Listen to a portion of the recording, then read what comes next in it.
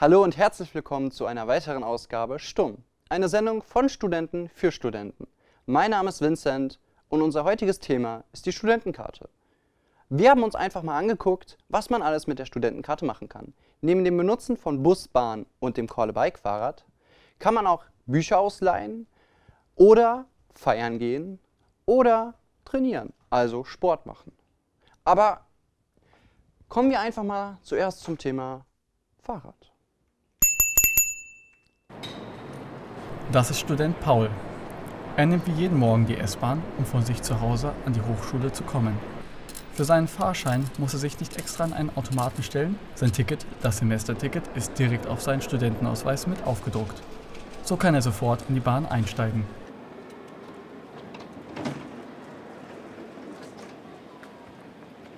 Auch eine Kontrolle läuft mit dem Studentenausweis unkompliziert ab. Selbst das Vergessen der Karte ist kein größeres Problem. Bei Besitz eines gültigen Semestertickets kann dieses einfach gegen eine Bearbeitungsgebühr von 7 € innerhalb von einer Woche nachgezeigt werden. Ist dies nicht der Fall, fallen die regulären 60 € an.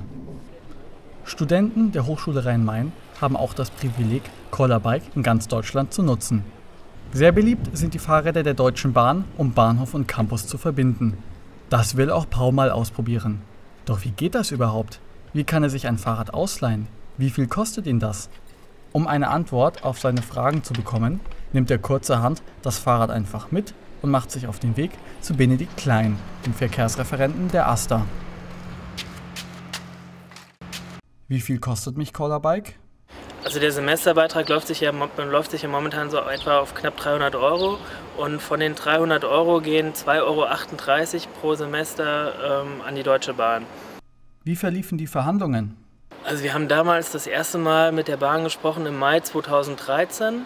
Im Oktober 2013, also etwa ein halbes Jahr später, waren dann die Verhandlungen mehr oder weniger abgeschlossen. Der Vertrag wurde dann vom Studierendenparlament genehmigt. Und am 1. März 2014 haben wir dann in Rüsselsheim und in Wiesbaden mit Call-a-Bike gestartet. Wir haben natürlich am Anfang schon unterschiedliche Preisvorstellungen gehabt. Also die Deutsche Bahn wollte mehr Geld haben für weniger Räder. Und letztendlich haben wir uns dann aber bei den 2,38 € getroffen. Und für die Zukunft? Grundsätzlich also sind beide Seiten zufrieden, also sowohl wir von AStA-Seite als auch die DB Rent. Gerade in Rüsselsheim ist die Nutzung auch sehr, sehr hoch. Deutschlandweit, wenn man sich das im Vergleich mal anschaut, hat Rüsselsheim mit die höchste Nutzung pro Rad und Tag. Also mehr Fahrten werden mit einem Rad durchschnittlich eigentlich nur noch in Hamburg und in Marburg gemacht. Das ist echt schon phänomenal, wie das hier angenommen wird. Wir würden uns natürlich auch wünschen, dass perspektivisch dann auch noch mehr Partner hinzukommen. Also dass das System sozusagen nicht nur von den Studierenden hier getragen wird, sondern beispielsweise auch die lokale Wirtschaft sich engagiert, noch zusätzliche Räder anschafft und dann auch ihren eigenen Mitarbeitern dann ermöglicht, Call-a-Bike zu Sonderkonditionen zu nutzen. Die Call-a-Bike-Räder können Studenten der Hochschule RheinMain in ganz Deutschland nutzen. Bus- und Bahnfahren ist jedoch begrenzt. Mit dem Semesterticket ist es möglich, alle Stadt- und Regionalbusse, U- und S-Bahnen und Züge des Nahverkehrs in Hessen sowie kleinen Teilen Rheinland-Pfalz zu nutzen. Selbst Regionalbahnen privater Verkehrsunternehmen im gesamten RMV, RNN und NVV-Gebiet sind mit inbegriffen. Darf ich auch den ICE benutzen? Theoretisch wäre das möglich, wenn wir einen Vertrag abschließen würden mit DB Fernverkehr, die ja die ICE und IC und EC-Züge betreiben. Es gibt einzelne AStA in Deutschland, die haben einen Vertrag mit DB Fernverkehr. Das ist zum einen der AStA der Universität Marburg und der AStA der Evangelischen Hochschule in Darmstadt. Die können innerhalb von Hessen alle IC-Züge benutzen. Die haben aber, wie gesagt, da einen extra Vertrag abgeschlossen und zahlen momentan pro Semester dadurch auch 40 € etwa mehr. Wie leihe ich mir ein Fahrrad aus? Im Grunde genommen ist es ganz simpel. Also du musst dich zunächst erst registrieren, online über ein spezielles Anmeldeportal, was für Studierende der Hochschule RheinMain geschaffen worden ist. Und sobald du dich da mit deiner studentischen E-Mail-Adresse registriert hast, kannst du Call-a-Bike nutzen. Die Räder selber kannst du dann entweder über die App ausleihen oder über einen Anruf an der Smartphone-Hotline. Also ab der 61. Minute jeder Anmietung wird eine Pauschale von 8 Cent pro Minute fällig. Das Ganze ist dann aber auf 9 € pro Tag gedeckelt. Selbst wenn du 24 Stunden am Tag fährst, werden maximal 9 € fällig. Jetzt, wo Paul weiß, wie das mit den Rädern läuft, kann er das auch gleich einmal ausprobieren. Und selbst wenn mal kein Rad zur Verfügung steht oder durch schlechtes Wetter eine Fahrt mit dem Fahrrad nicht in Frage kommt, ist immer noch der Bus da. Gerade in Wiesbaden mit großen Höhenunterschieden wird dieser klar bevorzugt. Durch den Studentenausweis können wir Studenten komfortabel die öffentlichen Verkehrsmittel benutzen. Egal ob Bus, Bahn oder das Fahrrad. Sehr interessant, jetzt weiß ich, wie ich mit meiner Studentenkarte Bus, Bahn und das Fahrrad benutzen kann. Wie benutze ich jetzt die Studentenkarte aber, wenn ich ein Buch ausleihen möchte? Ja, Janni, kannst du mir gerade mal weiterhelfen? Verstehst du das? Ja, damit hatte ich auch Probleme. Ich kann dir ein super Buch empfehlen. Warte mal, ich guck mal im Internet nach. Schau mal, auf der Seite der Hochschulbibliothek kannst du dich anmelden. Ah, und damit kann ich mir dann die Bücher ausleihen. Genau.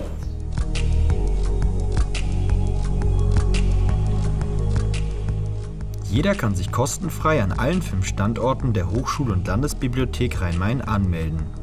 Als Student kann ich meine Studentenkarte als Bibliotheksausweis nutzen. Dafür muss das Online-Formular auf der Internetseite der Hochschulbibliothek ausgefüllt und ausgedruckt werden. Mit meinem Ausdruck mache ich mich nun auf den Weg in die Bibliothek, um meine Studentenkarte als Bibliotheksausweis freischalten zu lassen. Zur Anmeldung muss neben dem ausgefüllten Online-Formular ein gültiges Ausweisdokument und für Studenten die Studentenkarte mitgebracht werden. Nach dem Freischalten kann es losgehen.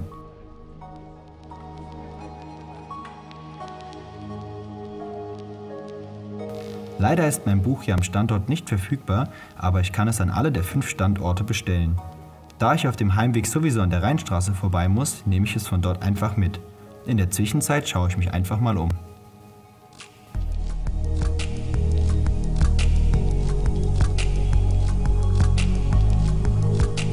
Das Angebot der Bibliothek umfasst über 1 Million gedruckte Medien und auch zahlreiche elektronische Angebote wie E-Books, E-Journals und fachliche Datenbanken.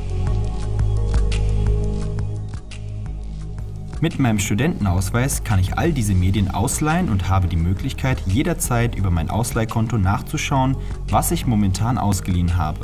Das Ausleihkonto finde ich auf der Internetseite der Bibliothek und logge mich mit der Nummer auf der Rückseite meiner Studentenkarte ein. Hier kann ich außerdem Ausleihfristen verlängern und Bücher vormerken.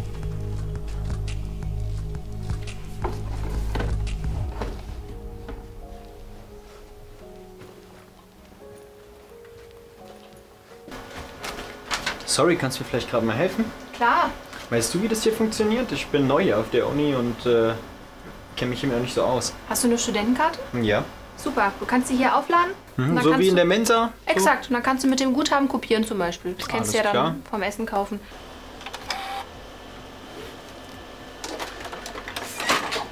Und dann geht's los. Alles klar, danke dir. Mit der Studentenkarte zahlt man für die Schwarz-Weiß-Kopie nur die Hälfte. So, jetzt muss ich aber los zur Landesbibliothek in die Rheinstraße.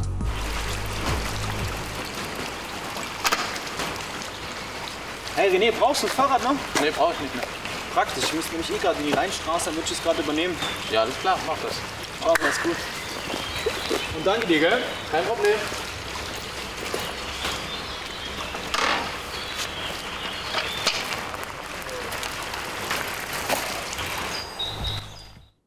Sehr schön. Jetzt weiß ich, wie ich mein Buch ausleihen kann mit der Studentenkarte. Aber was ist, wenn ich Sport machen will? Ich meine, so normalen Kraftsport ist jetzt nicht jedermanns Sache. Yoga ist das schon irgendwie interessanter. Aber was gibt's da eigentlich alles? Und das sehen wir im nächsten Beitrag.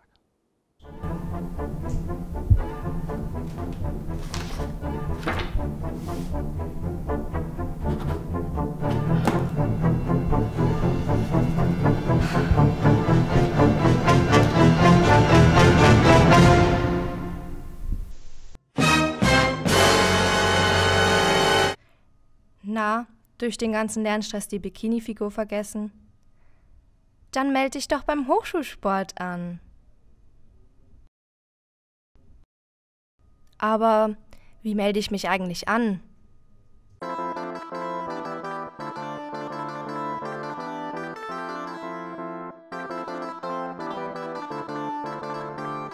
Dann auf geht's zur Hochschule am Kurt-Schumacher-Ring.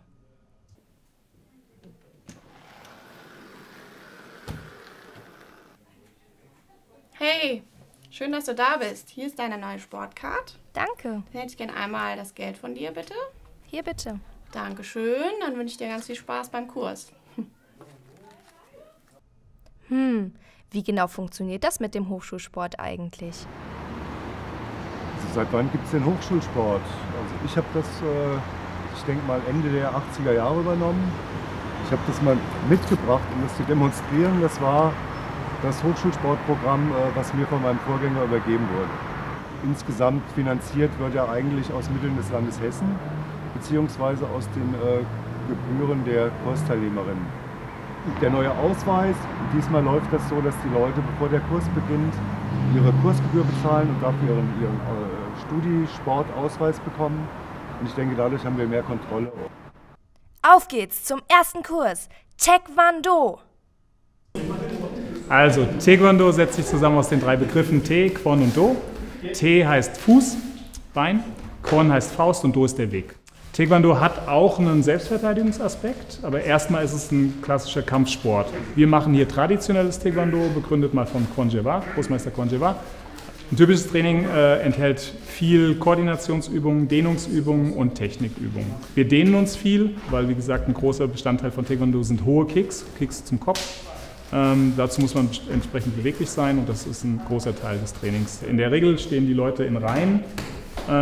Ich mache Techniken vor, die werden dann nachgemacht und auf die Art und Weise geübt. Hier an der FH im Hochschulsport gebe ich den Kurs seit 12 Jahren immer 2 Tage in der Woche.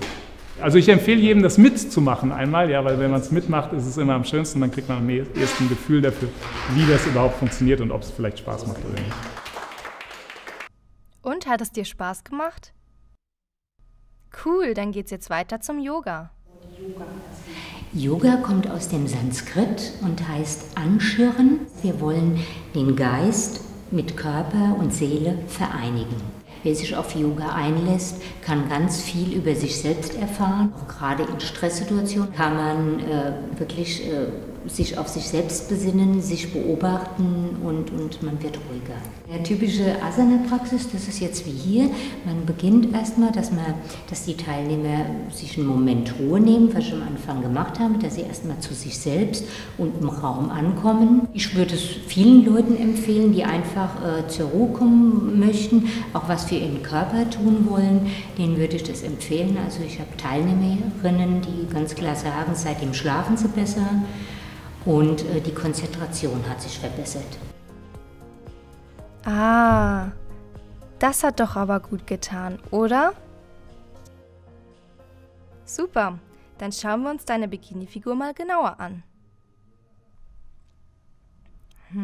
Ja, das kann sich sehen lassen. Kurz noch die Haare. Ja. Perfekt, auf geht's zum Strand.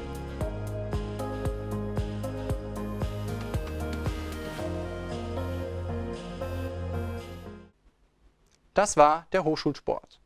Aber gibt es nach all dem einen Ort, an dem ich mich erholen kann, Interessen mit anderen Menschen teilen kann? Ja, den gibt es. Der Wiesbadener Schlachthof ist ein solcher Ort.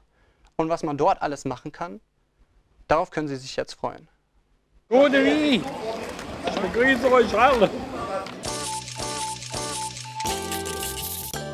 In Wiesbaden, rund 500 Meter vom Hauptbahnhof entfernt, liegt das Kulturzentrum Schlachthof. Es zählt als großer Bestandteil des Wiesbadener Kulturlebens und bietet mit seinen zahlreichen Veranstaltungen und Konzerten eine gute Abwechslung zum klassischen Kulturleben der Stadt. Seit 21 Jahren setzt sich der Schlachthof kollektiv und unabhängig gegen Rassismus und sämtliche andere Arten von Diskriminierung ein. Ich bin der Hans. Und ich mache 16 Jahre schon Sozialbetreuung hier für die jungen Leute. Und wir sind eine große Schlachterfamilie. Die Schlachterjungs und die Schlachtermädchen sind alle in Ordnung. Sonst würde ich das nicht hier machen, wenn sie so nett wären. Und ich habe viel geholfen schon auf den geraden Weg.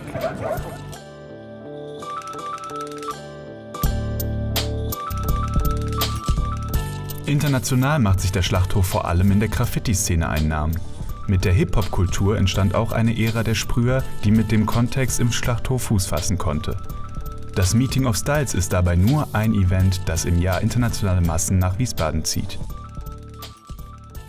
Willkommen im Kontext Wiesbaden, Zentrum für urbane Kultur. Ich bin Graffiti-Sprüher der ersten Stunde, dann sehr schnell meine Liebe für Graffiti entdeckt, bin als 21-Jähriger verurteilt worden wegen vorsätzlicher Sachbeschädigung. Und für mich war so mein Resümee daraus, ihr wollt meine Bilder nicht, ihr bekommt viel mehr Bilder. Wir machen unterschiedlichste Veranstaltungen. Unser Publikum hier im Kontext ist ganz unterschiedlich. Es sind verschiedene Generationen, die hier zusammenkommen. Bei Techno-Veranstaltungen sind es natürlich eher junge Leute, um die 20 bis Mitte, Ende 20. Bei den größeren Rap-Konzerten mit US-Acts haben wir auch oftmals sogenannte Oldschooler der Hip-Hop-Kultur. Also im Grunde genommen kommen hier unterschiedliche Generationen, unterschiedliche Kulturen zusammen. Über 100 Jahre lang wurden hier die Tiere zur Schlachtbank geführt, bis im Jahr 1990 der Schlachthof wegen Unwirtschaftlichkeit und Nichterfüllung von Hygienevorschriften geschlossen wurde. Nach dem großflächigen Abriss vieler Gebäude entwickelte sich von 1994 bis heute das Wiesbadener Kulturzentrum und damit neben dem Kontext auch die Kreativfabrik. Wir sind hier im Keller der Kreativfabrik, quasi dem Kulturzentrum am Schlachthof. Gegenüber vom Schlachthof, dem großen Kulturzentrum, sind wir der kleine Bruder des Schlachthofs und wir machen hier Jugendkultur im weitesten Sinne, Theater, Tanz, Partys, Lesungen. Wir haben uns gegründet so als loser Haufen, auch aus einer Studentenbewegung so ein bisschen heraus im Jahr 2002. Alle Jungen und Junggebliebenen in Wiesbaden, die Interesse an alternativer Kultur haben, das ist unsere Zielgruppe und natürlich insbesondere auch die Studenten.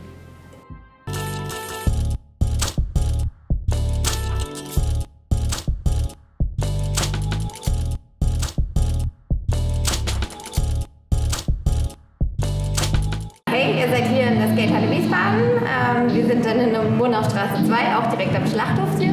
Vielleicht ist, wenn ihr lange Uni habt und später kommt, dass ihr nur 1,5 Stunden bezahlen müsst, das sind nur 3 € dann anstatt 5 € den vollen Preis. Oder es gibt Workshops, falls ihr noch überhaupt gar nicht geskatet habt und Lust zu skaten, dann könnt ihr das hier auch lernen. Und ja, wie gesagt, kommt vorbei, habt Spaß, ja, habt eine gute Zeit hier.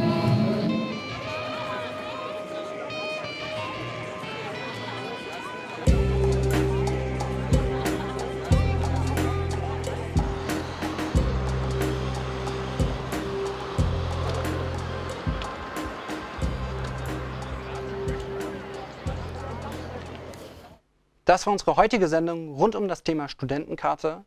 Dankeschön fürs Zuschauen und seien Sie gerne bei einer weiteren Ausgabe von StuM dabei. Auf Wiedersehen und bis zum nächsten Mal.